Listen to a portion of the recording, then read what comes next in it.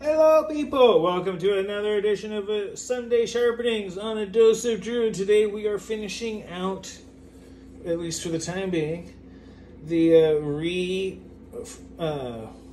profiling of the Joy of Cooking S35VN Karitsuke. Down to 15 degrees per side. Had some adventures with Shapton. We're back to diamond. This is the 1200 grit Atoma diamond plate stone. This is around 12 to 14 microns depending upon where you go. I'm going with 12 microns on here. This is a bit rougher than the 9 microns of the DMT or the SharpPal.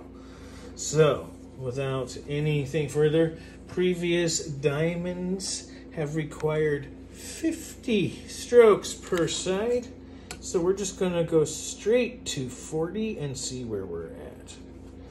Couple of stops just to make sure I can get the, and before when I had talked about visual with the rougher grits not providing the visual feedback, the 1200 is absolutely sublime in that it provides both the tactile, the audible, and it's a fine enough grit that the visual feedback is there also. So without further ado,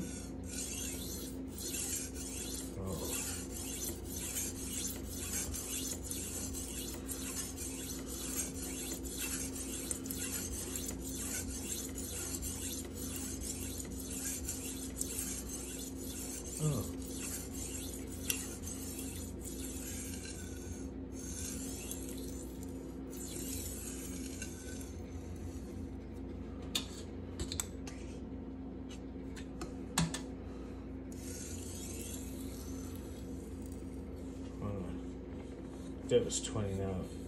Already pulling a burr at 20. Whew. Already pulling a burr at 20. That is pretty awesome, actually.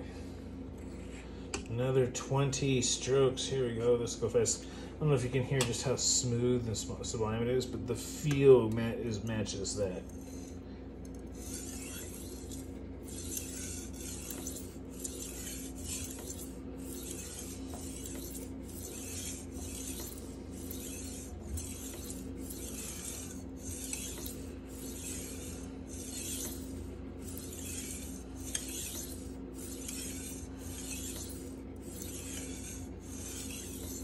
Wait, 10.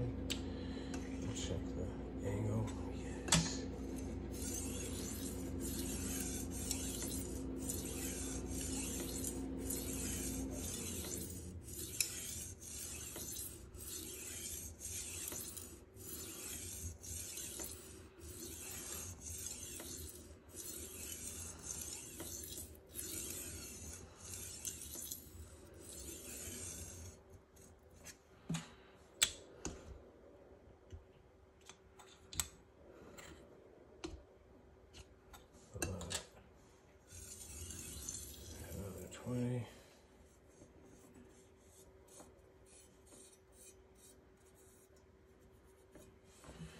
There's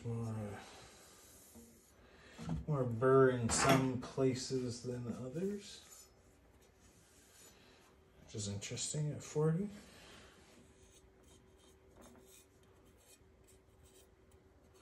Some of it's almost like a really large burr, but that's okay too.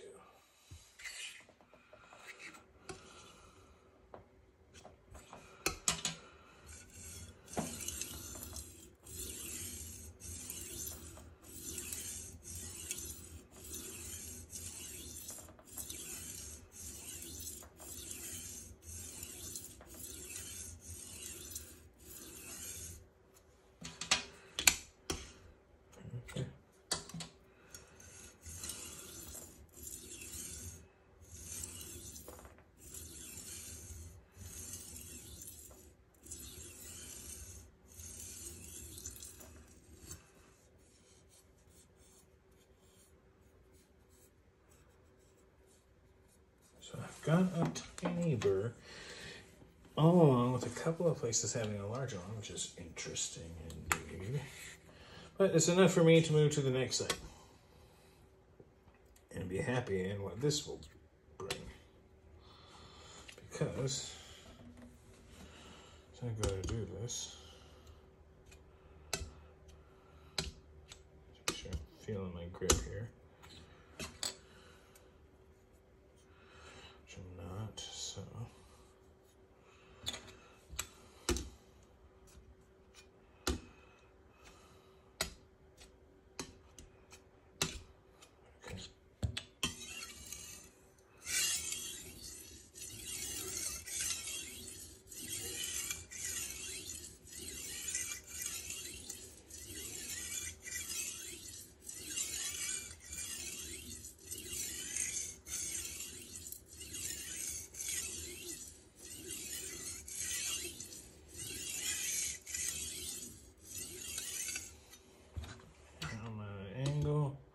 Good, all right.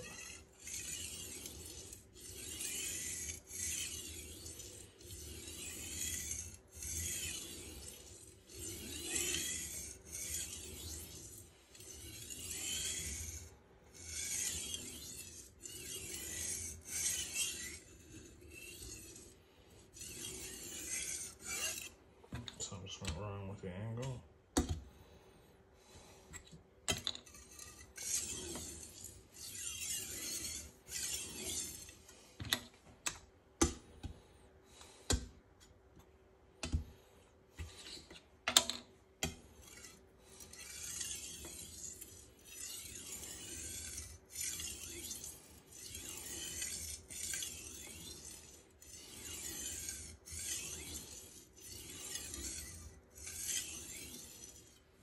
Alright, well, just happening there.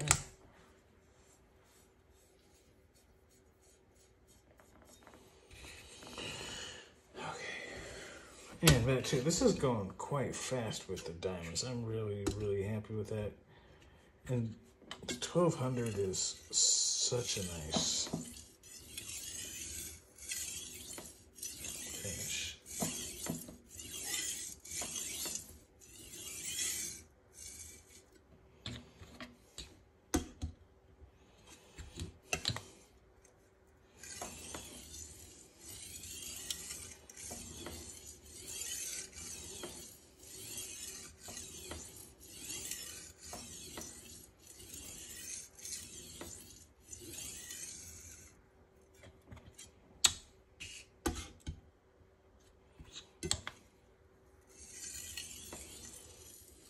There's 40.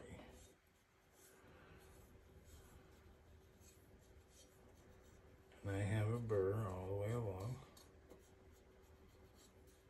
Not the most even.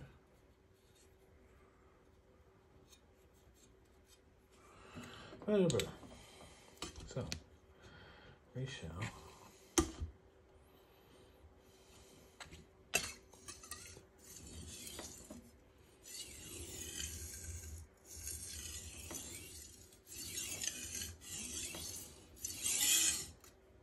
Ooh.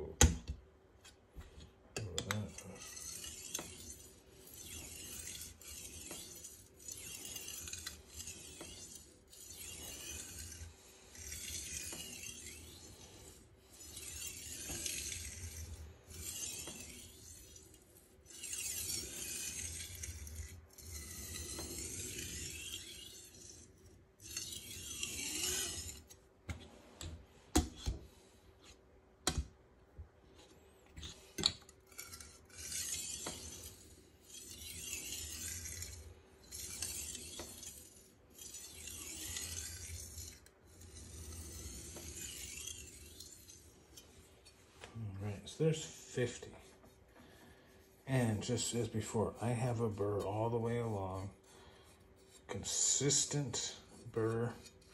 I mean, it's not consistent burr, but it's consistently getting a burr at 50 strokes, which is absolutely fantastic. Once again, knowing how fast it cuts, I know I can take 3 strokes per side in the same manner, back and forth strokes, and get rid of that burr in the same way. So.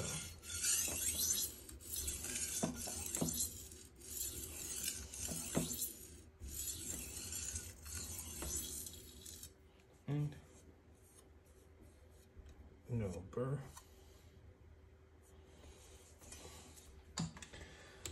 And then polish it up on the other side just to be sure.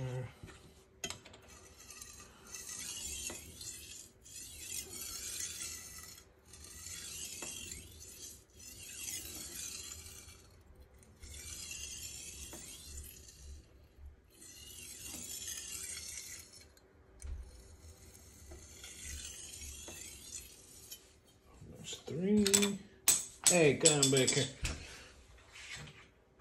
The equipment is not allowed to leave the studio area until we are done filming.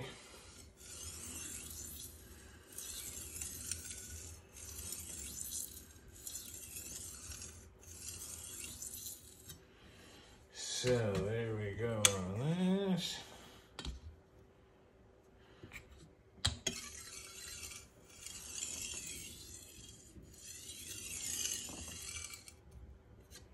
I still don't know. Yes.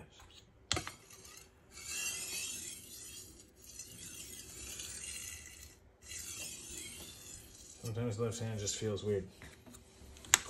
Don't know what else to say about that. Sometimes the left hand just feels weird.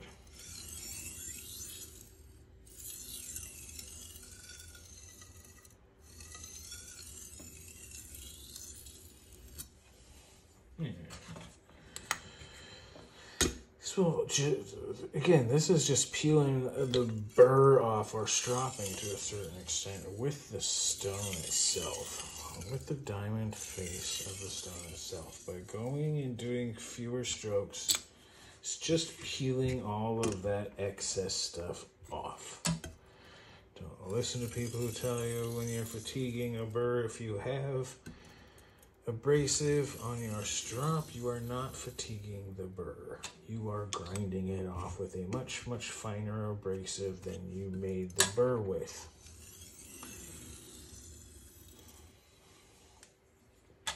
You don't have to believe me.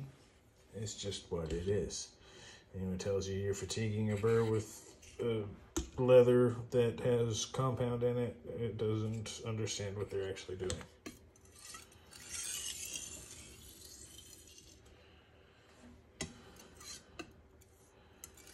With people who try and say it's a matrix of burrs and it's realigning them when you hone them. That is not what it's doing. That is not. Scientifically or otherwise, what is going on at that apex? It does not realign anything. It's not like a comb. The edge is not a comb. It needs to be realigned. You are peeling parts of it off. Or else you could sharpen it with a hammer.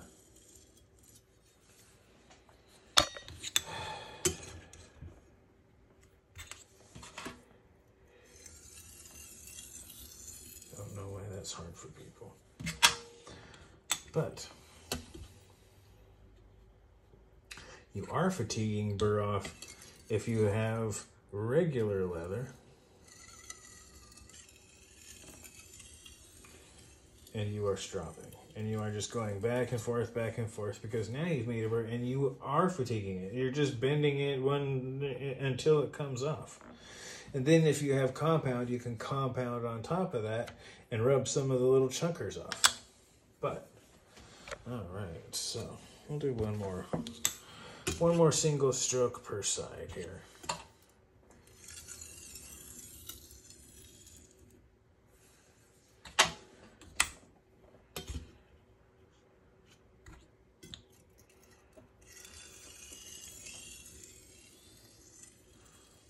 All right.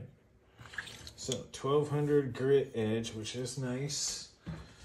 I have to admit, it is a nice edge. The old paper towel.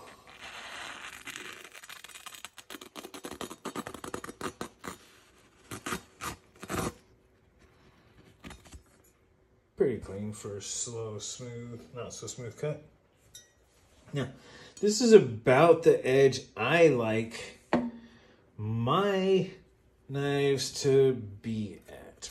But, and then I can strop them down. In fact, let's do it. So I actually strop from heel to tip on my kitchen knives, not my pocket knives. Now on this one, I go 3 micron and then 1 micron after going on the Atoma. See if I can do it. So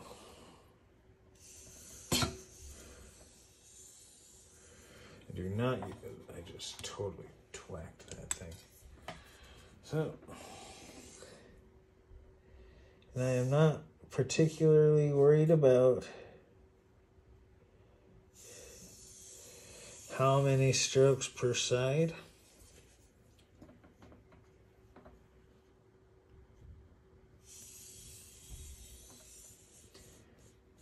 I really am not.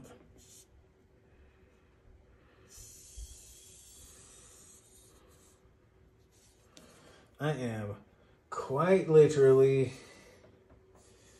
not only knocking burrs and stuff off, I am smoothing out transition points from apex and secondary bevel to the primary bevel, which makes friction on the cut less. See, the other thing polishing does indeed do. But what I really like about the grit from the 1200, the 1000 to 1200, believe it or not, what I really like about it is just the feedback it gives. I think it happens to be particularly good at that. It has an edge that it'll keep. I don't think this was bent on. It has an edge that it'll keep for a long time at that 1200 level, the 1000, the 12 micron, 11 to 12 micron. It just has those, the right amount of toothiness, the right amount of knot. Once again, I'm stropping off camera here. All right, so there's, one of my favorite, most used strops, as you can see, is the 3 micron and 1 micron. So we're going to, just did the 3 micron, we're going to do the 1 micron. I ain't doing it on camera, all of them. I'm going to just rip out a few real fast. It takes so long to get it on camera. So a few of my strokes here. And then I'll do the last couple on, and I'll go back to the camera, but I can get, in the time it would have taken me to do just 2 on camera, I can get all but 2 done. So,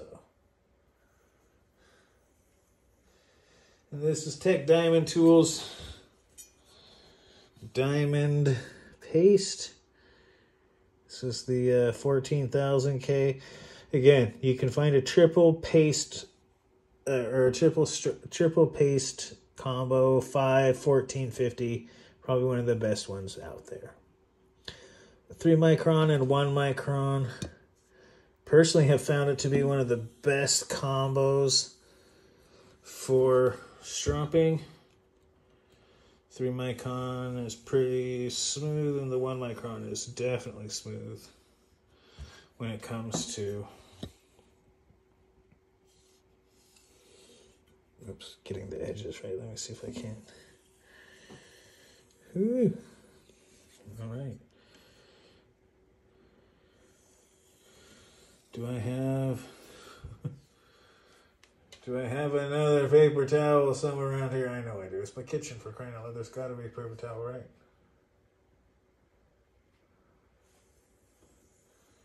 All right, 1 second here. One more. Put the strap away. Overstropping is a disease. Not really, but you know, you can get lost in stropping. Let me get the diamond paste out of here. All right, so now we have just done, where is, we have just done the 3 micron to 1 micron. I'm just gonna let the weight of the knife go down.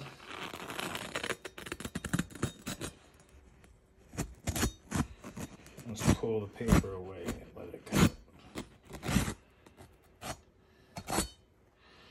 Anyway, so yeah, there we go. Not bad. Got a hint of toothiness that'll cut. Will still push cut really nicely through vegetables, and will drag cut and everything through soft materials with enough toothiness that you only have to push through once. There we go. Really, really well heat treated S35VN.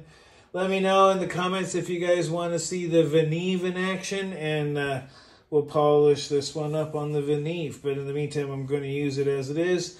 So leave in the comments if you want to see the Veneve. In the meantime, go ahead, take this video, watch it twice, comment as much as you like, be mindful of side effects. Remember to like and subscribe. This has been your Dose of Drew. I am said Drew. And you guys have a great rest of your night.